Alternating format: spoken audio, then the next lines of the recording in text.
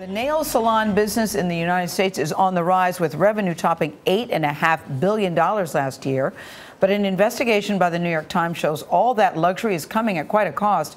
It finds that nail salon workers in the New York area are underpaid, face discrimination, and serious health risk.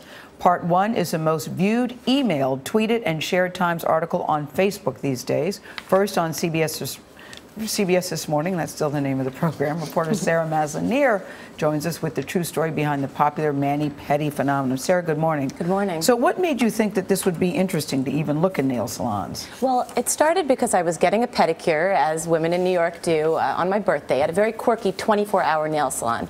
It was about 10 a.m. And I said to the woman doing my toes, I said, who works the night shift at this salon? And she said, well, I work the night shift. And I said, but it's the day. She said, oh, I work the day shift too. I said, please explain. And she said, I work 24 hours a day, 6 days a week. When people come in at night, they shake me awake from a barracks above the salon where I live. On the 7th day, I go home to my apartment in Flushing, sleep for 24 hours, and come right back. And I thought, this woman is enslaved. Wow. So how long did you carry out this investigation of nail salons? So this investigation took 13 months. I spoke to upwards of 200 manicurists who worked in probably around 900 to 600 shops all told. And they even have to pay to work at a salon. How does that work? The starting salary at a nail salon, I like to say, is negative $200 because manicurists have to pay for their jobs. Then they work for free for a period of weeks to months, at which point they earn maybe $30 a day. Okay. So how common is it, and are there specific salons that you're talking about? I believe I'm speaking about the majority of the salons in the industry. Interviewing all these workers, I found almost no good actors. Are they individually owned, or are they primarily owned by one person or one company? Or they're individually owned, and it's about 80% Korean immigrant owned, this industry. And actually what has happened because of that is there's actually a race-based caste system within the salon. So you'll have women doing the same job in the salon getting paid different amounts of money, with Hispanic workers at the bottom, followed by Chinese, and then beautiful young Koreans are considered the most desirable. Well, do owners think they're doing anything wrong here? The owners find themselves to be heroic. How they say, we're employing an unemployable caste of people. These are people who maybe don't have papers to work in this country, don't speak a lot of English, and they believe they're giving people a leg up. How is this legal, and how is the Department of Labor not overseeing this or allowing this to happen? Well, it's not legal. It's completely illegal. These people are being robbed of their wages. And in my investigation, it took me 9 months to get information from the Department of Labor about the investigations they do. And when I finally got this database, I found that they rarely investigate nail salons. No investigations, no legal actions?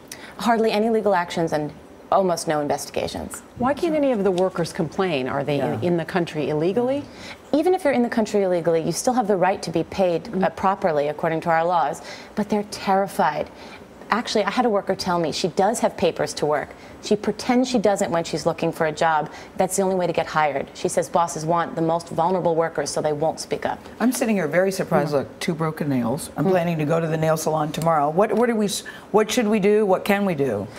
I had a really hard time trying to answer that question for people because, as I said, I didn't find good actors in this. Maybe look for a punch card machine at the front of a salon showing that workers' hours are clocked, that there's actually somebody. I have never seen a punch card machine in a nail salon. Exactly. Why do you think there's been such a reaction? As we pointed out, that this is the most emailed article on the New York Times, the most Facebooked.